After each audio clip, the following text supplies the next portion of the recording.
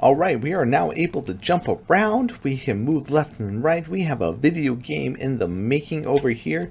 For those of you that can already code somewhat, you are like, what is up with this mess going on inside the programming? Do not worry, we will be fixing things later and making things look better and using better programming practices. But for now, we are just trying to learn and try to make things happen. That is okay. Anyway, next thing that we are going to be doing, the thing that we are doing today is building a camera system so that when I jump like this, my character doesn't just vanish and I don't know what's going on anymore, because what fun is that? So let's make it happen.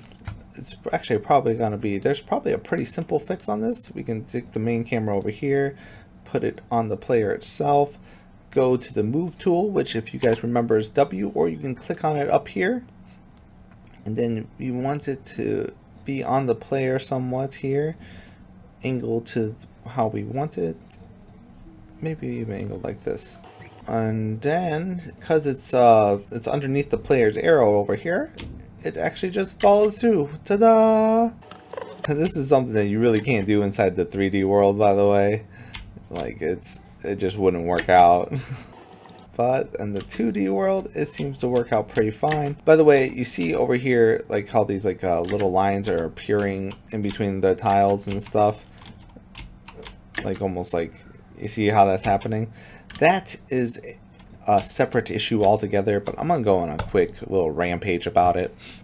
See, sometimes Unity doesn't perfectly get the pixel art that you are using. This is true for pretty much any rendering system, but especially, I've noticed the problem especially in Unity.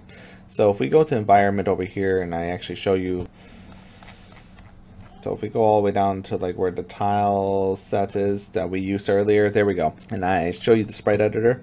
See, inside of here, sometimes they're grabbing around this into the transparency, and that's why you're seeing the light blue up here, because it's the blue background. And when Unity can't perfectly get the size, they'll get the things around it as well. That's why you don't really see it happening on the background over there, because that's all like connected inside the picture. And you won't see it in between these things, right? Because they're constantly grabbing from one another. But you'll see it happen inside this tile set, because you see how separated this is? What you want is a little bleed around your pictures here, around your tiles, meaning that you basically have like just a little, like 1 or 2 pixels of extra like space around them. Or else you'll get that effect happening where things are just looking like loose. I can't really fix it inside of this system right now because I don't want to redo this guy's art or anything like that. It's just not worth it for a free thing I'm releasing, you know? Like, it's not worth it. It's probably not worth it for you guys for just learning either. But I just want to tell you what the fix is if you ever run into that problem in the future. Also, if you go to project settings, there's another thing that could be happening over here. So you want to go edit project settings. I want you to be sure that this is the way that things are. If you go to quality, and you go to anti-aliasing, if you have this enabled at all, you'll actually run into that problem more often. At least that's what people say. Of course, it's not gonna, oh, there it goes.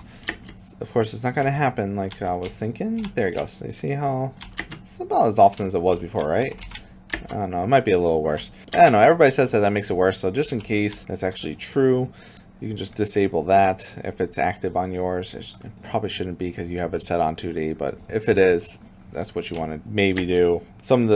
Unity is always going to be somewhat mysterious, people. Like, there's nobody that 100% understands this thing. All right, so we've gotten to this point. We can jump, we can run. We have a camera that's following us. We might want to do something different with it eventually, but for now, it's working. Remember, whenever you put something underneath here, what's happening, if we lock this so you can see, on this transform right here, is it's moving. It's not moving at all. You see how it's like the same number here? What happens if I move this? It moves to the left, to the right.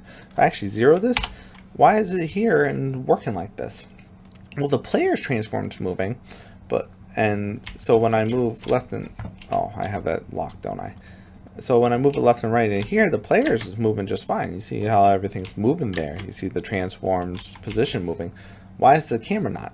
Anytime you have something parented down like this, it's only counting relative to where the player is. So right now it's not moving at all relative to the player. But if I move this, it's only in relation to the player. Right now, same position as the player. 0, 0, well, -10, because if you didn't have it there, things would be messed up. It's not away from like where the screen's happening. So like you can have it set up like this, right? Does that make sense? I hope it does. So now we have a moving camera. I think that's it for all that we need to do inside of this video. Next time we're going to start talking about, I'm not 100% sure. I mean, we still need enemies, we still need coins, we need a collection system, we need to talk about the UI, we need to talk about getting a game over, we need to talk about maybe health. I'm not 100% sure yet whether we're going to do a health system or we're just going to have people die as soon as they go down. What happens when you fall off ledges? I mean, we got a lot of stuff that we still need to do, but we are getting to the point where we have mostly a full video game. Oh, and we also need to animate. I totally forgot about animations. Animating is pretty important, so we're probably going to start on that next time. Breathe some life into this character. Thank you. I'll see you next time. Bye.